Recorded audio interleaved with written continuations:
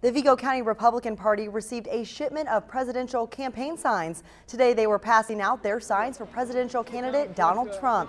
Vigo County Republican Party Chairman Randy Gentry says they've received more than 1,000 requests for a Trump sign. Gentry says their focus right now is to reach out to as many people as they can for the Indiana primary election. We may go with an actual building later on, but right now just being able to get out among the community and use a mobile type of setup has been very effective. Gentry says Trump signs are currently the only ones the party has. They do anticipate getting signs in for the other candidates. They will distribute them as they arrive.